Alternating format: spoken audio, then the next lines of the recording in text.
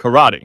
Karate originated in the Ryukyu Kingdom, now part of Japan, with influences from Chinese Kung Fu. Although karate has various different styles, many of them include striking techniques such as punching, kicking, knee strikes, and elbow strikes, along with open hand techniques like knife hands. The philosophy behind karate involves not only physical training, but also a focus on mental discipline and moral character. Practitioners learn forms, sparring, and self-defense, aiming to develop a character of self-control and respect. It uses the classic belt system that goes from white to black.